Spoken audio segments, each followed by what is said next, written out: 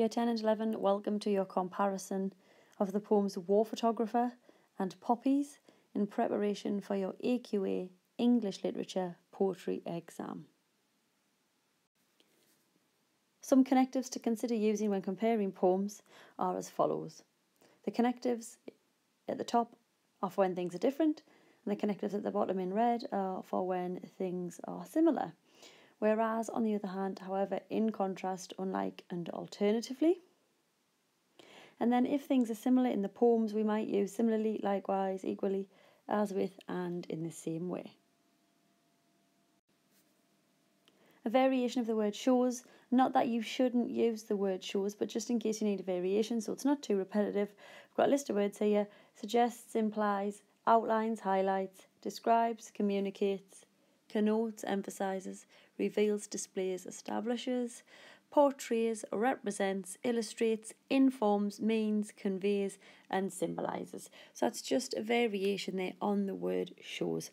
We're going to start with structure in the two poems and have a look at the similarities and the differences. Down the left then is War Photographer in red, and down the right is Poppies in blue. So in War Photographer we have 4 regular stanzas which reflect the strict routine of the military. This rigid order contrasts with the chaos of war.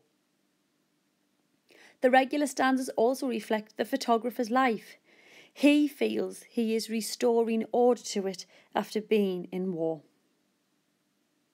Also, another interpretation is that each stanza could possibly represent the different photographs that he takes.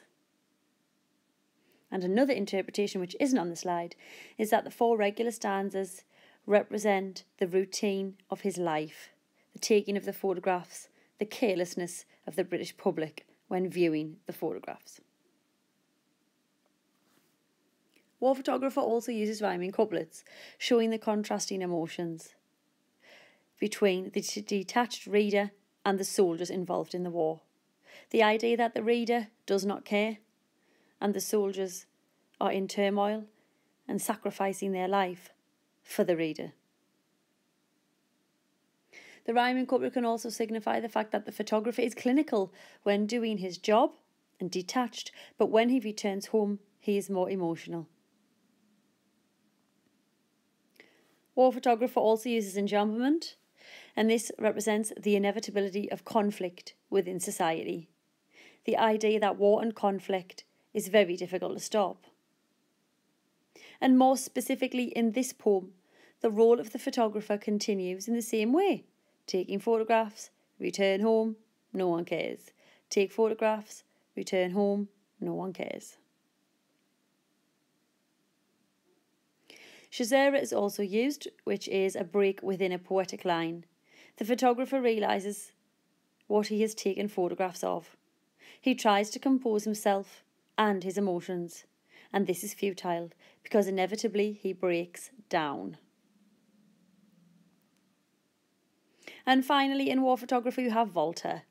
Volta is the change in tone, and that happens at the line "something is happening."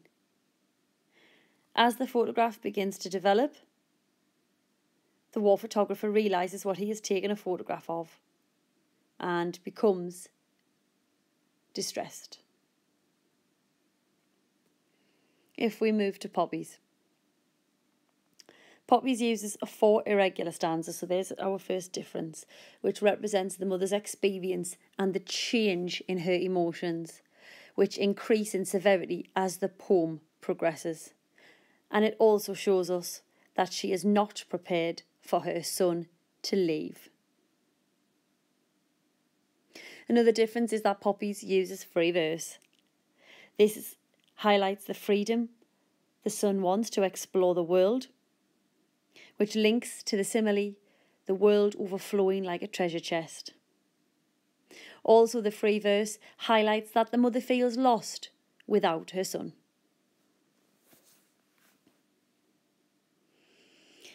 In a similar way to War Photographer, Poppies uses Caesura, and I think it's for a similar reason. The mother is trying to remain calm and composed, but breaks down. So every time there's an instance of Shazira in the poem, it's the breaking down of the mother. Then she tries to compose herself and she breaks down again. Naturally, she has lost her child.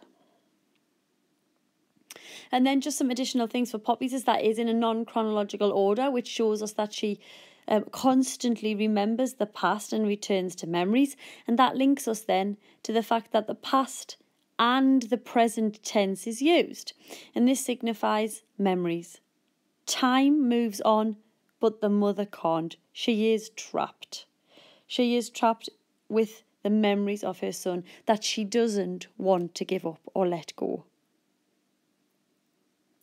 Okay, I hope that's been useful. If you don't know the terms such as Shazira, enjambment, volta, free verse, etc., please go on to my individual videos for War Photographer and Poppies, which are on my YouTube channel, and it is all explained there. We are now going to move to language in the two poems. Same again, War Photographer is on the left in red and Poppies is on the right in blue, and this is language. So War Photographer, we get the pronoun his, and it shows us that we are detached from the photographer and the soldiers, but it also shows us that the photographer tries to remain detached from the soldiers as well, because he has a job to do. The adjective dark has connotations of death. When it says in his dark room he is finally alone, we are reminded of death. And also we have a negative tone created, and it's created instantly. Again, in that line, in his dark room he is finally alone, we get the word finally. Okay? The adverb finally indicates the desperation of the soldier. The desperation is that he is now away from the conflict, and this is probably what he's longed for. We've got emotive language in the word alone. This room where he develops the photos is a place of safety for him away from war. We then go straight into metaphor on the second line, via enjambment. Spools of suffering. And in that metaphor we have the alliteration of the S, spools of suffering, and it makes the suffering more permanent and more memorable for the reader and the photographer alike. The word spools has an implication of chaos and the idea that death cannot be stopped in a war zone.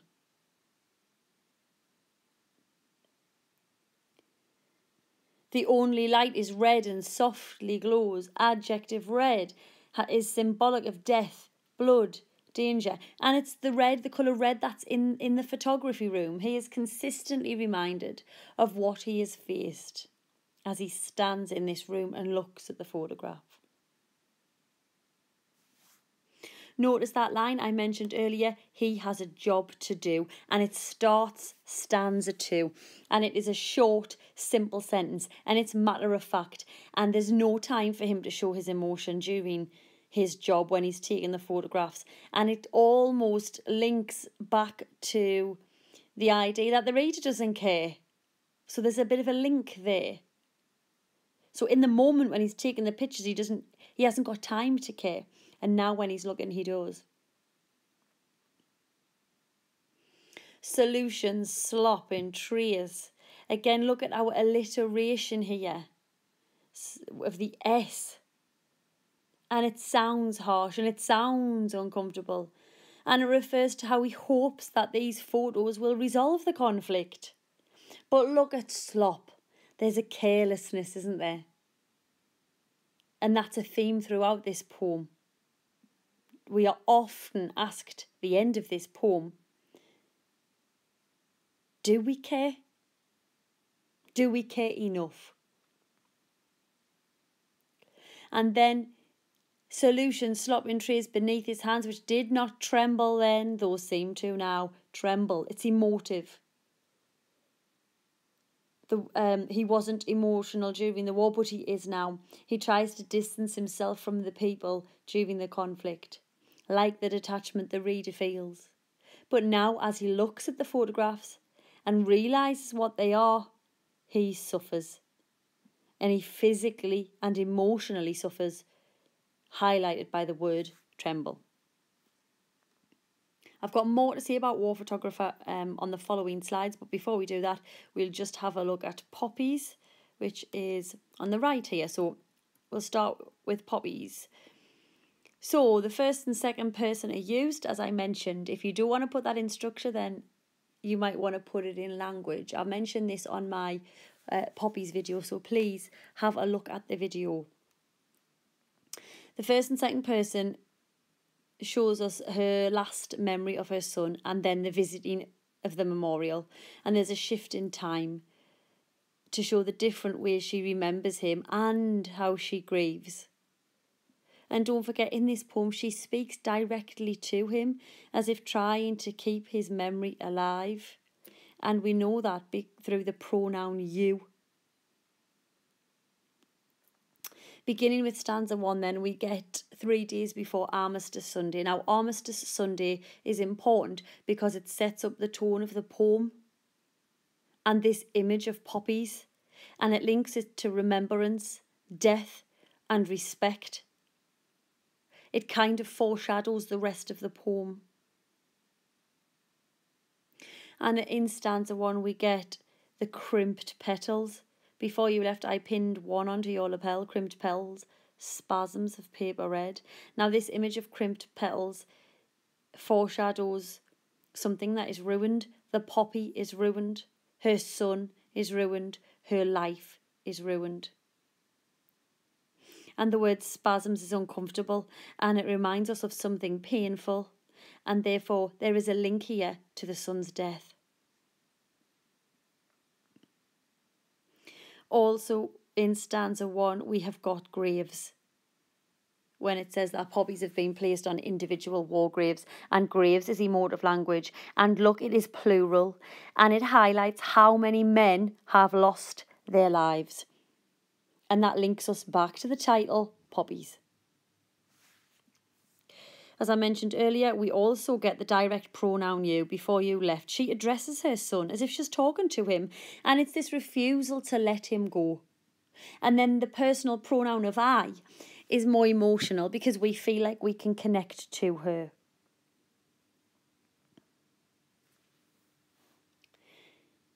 She then removes the cat hair from his suit, which is the beginning of stanza 2. So you can imagine the son standing at the door ready to leave, and there's some cat hair on his blazer, and she gets it off with sellotape. Now, we are told that the sellotape is bandaged around her hand. Now, bandaged, once again, is symbolic of an injury, and therefore we have suggestions that the death of her son has been something painful. And also, it actually implies that the memories she has of her son are, in fact, contaminated by the idea that he's died. Also in stanza 2, we get another important metaphor, which is that she steeled the softening of her face. Now, steeled the softening of her face is metaphor because she's trying her best to be strong and brave in front of her son. If we carry on with more language, then again, I'll start with War Photographer and then move to Poppies, just so we're keeping the same routine. And in War Photographer now, we have an interesting line when we hear ordinary pain. So he says, home again to ordinary pain, which simple weather can dispel. Now that is interesting because it's very trivial. It's the trivial idea that we feel happy based on the weather forecast. We've all had those days where we're happy because it's sunny, or we feel down because it's snowy and cold or dark. Now, what is terrifying about that is the adjective ordinary. Ordinary pain, because I think what's being said here is that our pain is nothing in comparison to the families of soldiers and the pain of the soldiers, and in terms of what the soldiers suffer. And we realise that our pain and our emotions based on weather is something trivial and something silly, actually. And when it says home again to ordinary pain, which simple weather can dispel, it is the idea that weather can change our mood. we have children mentioned at the ends of stanza 2 as well, which don't explode beneath the feet of children running in a nightmare heat. And again, it's this idea that our children, i.e. the children in Britain, are free to play. And nightmare in that last line is that we take our lives for granted, because there's children in other countries who are living in actual nightmare, in a conflict, in a war zone. And I suppose it puts our lives in perspective. When we move to stanza 3, that starts in an interesting way as well, because that starts with something is happening, another short little sentence. It's very abrupt. And that is where your volta takes place, where the poem changes tone. And it creates drama and suspense because it sounds like the war photographer has no control. Probably much like how he felt during the war zone. And then we get a stranger's features faintly start to twist before his eyes, a half-formed ghost. And this is imagery, and it's the image of the man dying, the half-formed ghost. And the painful word twist. So as the picture gradually develops, he realises that the man is dead. And then we get this word stranger. And that again is an idea of detachment, because we think, well, do we care? Do we care if it's a stranger in a foreign country? And as I say, twist there, the stranger's features faintly start to twist before his eyes, does sound uncomfortable. And it's probably because what the war photographer viewed then and what he views now is something horrific. It's the death of somebody. He remembers the cries of this man's wife, how he sought approval without words to do what someone must, and how the blood stained into foreign dust. Now, he needs approval from the soldier's wife. We can probably assume that he gives her maybe a look or something like that. And then we get the emotive language, cries. He remembers the wife crying. The poem here in stanza 3 gets a lot more emotive. And then the metaphor, blood stained into foreign dust, is important because the memory is unforgettable and war cannot be forgotten. And it's this idea that pain lasts, it stains. Okay, but again, when we think of foreign dust, it does sort of link to the end and back to stranger. And the question is, how much do we care about the soldier if he's not one of our own? And that is a harrowing idea, in my opinion. Okay. Again, I've got more to say about war photography, which I'll bring up on the next slide after we've done a bit more on poppies. So poppies. In stanza 2, because we're still there, we've got two memories being described. We've got the son leaving home and the memory of him being a child. And we get the line, play at being Eskimos like we did when you were little. And that is over 3 lines because enjambment is used. So it spreads out and it is this prolonging of the memory. And play, the word play and the word little, it's childhood innocence. And it's the memory she loves. And it's the memory she won't let go. The one she clings to, her child. And there's an innocence there. And it is emotive for the reader because we realise that she's cherishing the memories that she has. And then after little we get our Shazera, which is probably, as I say, the instance where she would probably break down. And then we get, I resisted the impulse to run my fingers through the gelled black thorns of your hair, metaphor. It's as if he's prickly towards her because he's a grown man and he's not really affectionate to her anymore and he's a bit standoffish, which is a sad idea for the reader considering he's not going to return. And this links us into slowly melting, which is further on in the poem. The mother does break down. And the breakdown happens at the beginning of stanza 3. And your line is, all my words flattened, rolled, turned into felt, slowly melting. And this, as I say, this metaphor is her breaking down in the fact that her words, are full of emotion. She's trying to fight it off, but she can't, which is why her words are flattened and rolled and felt. And remember, felt is something vulnerable that you can kind of manoeuvre into different shapes, if you like. We've got the emotive language in the word brave as well. I was brave as I walked with you to the front door and threw it open. There's a lot of Shazera there as well. I was brave, pause. As I walked with you, pause. To the front door, pause. Threw it open, pause. The world overflowing like a treasure chest, pause. The Shazera is huge here because she has to keep stopping to ensure she doesn't lose control.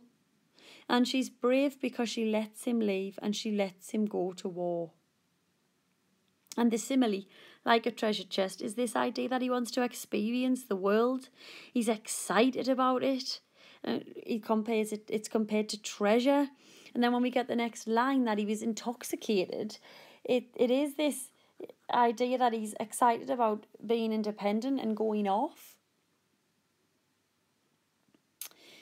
After that, the mother goes to his bedroom and it says, after you'd gone, I went into your bedroom and released a songbird from its cage. And the image of the songbird she releases is a symbol of innocence, and it's the symbol of freedom, that he's been released from a cage. He's free to be independent. But we then get later a single dove flew from the pear tree, and the dove is the symbol of innocence, and that is her child. This innocent child that she's let leave. Okay. And after she's been to his bedroom, again, we return to emotion. She says that her stomach was busy making tucks, darts, pleats, hatless without a winter coat. So her stomach making tucks, darts and pleats is that she's anxious and worried and sick. She feels sick at the thought of her son in a war zone, potentially being vulnerable, being unsafe, and her not being there to protect him as a mother. Maternal instinct. Okay. Bring up the next slide. So back to War Photographer then. We get the metaphor, 100 agonies in black and white. The images are painful. So as he stands looking at it, the images, they are painful. Naturally, so look at that word, agonies, and it's plural, so we know that there's obviously more than one. From which his editor will pick out 5 or 6. So the editor puts all of these pictures in front of him and he has to pick a few. And the 100 contrasts with 5 or 6. And again, there's a subtle indication there that the editor has no regard and doesn't care as long as he picks out the best pictures for the paper and pictures that will sell the paper. And the reader's eyeballs prick with tears between bath and pre-lunch beers. For a fleeting second, the reader feels upset, but it passes because we move on and we move on in our lives in terms of the activities that we're doing. He stays impassively at where he earns a living and they do not care. Now, that's how the poem finishes, and it's massive. We have got the pronoun they. He feels detached from us. He feels detached from the readers of the paper. And interestingly, the poem finishes with, they do not care. And actually, it's quite sad because he accepts that the photos he has taken make no difference. And that concludes the whole poem. So the title is War Photographer. And the last line in War Photographer is they do not care. And that's interesting. If we return to Poppies then on the other side, the stanza 4, on reaching the top of the hill I traced the inscriptions on the war memorial. Now hill here is metaphorical of a struggle. Her son has died. And the hill is almost a step too far. It's something she has to struggle up every day to try and get over it, and she can't. And then she traces the inscription on the war memorial, and that's obviously grief. Massive simile, leaned against it like a wishbone. A wishbone is something that's easy to break. We've all had them. You snap them with your little fingers, don't you? And it's an idea that's just fragile. She is a broken woman. Perhaps though with a wishbone she's making it's the idea that she wishes he would return, and naturally he doesn't. And then we get our symbolism again of the dove. The dove pulled freely against the sky. The dove, again, innocence, adverb freely. The son is actually free from the horrors of war now. Whether that's comforting, I don't know. I listened, hoping to hear your playground voice catching on the wind. Look at hoping. She wants to hear him again. She wants to see him play. This image of innocence, she wants her little son back. And it ends quite sadly here because we have the image of a woman at a grave praying for her son's return. I've just added some extra information on there about poppies in terms of sound. So like the form, the sounds of the poem are restrained. We've got colour and texture mentioned, and they're quite prominent in the description of the blazer. The spasms of red, the blockade of yellow, but it creates a sense of doom. There's a contrast between death and domestic happiness as the mother tries to block out the image and thought of the son's death. And in the last stanza, the language becomes metaphorical and symbolic. The songbird is the metaphor for the mother setting the child free. This becomes the dove, a symbol of peace. But here the peace the son has found is only the peace of death. Okay. I hope this comparison of both Photographer and Poppies has been useful. Don't forget to check out the individual videos for these poems because there's more detail on there. If you need any more of my videos, please type my name into YouTube. It's Stacey Reay, Stacey, and Reay is Reay. And massive good luck in your English literature poetry exam.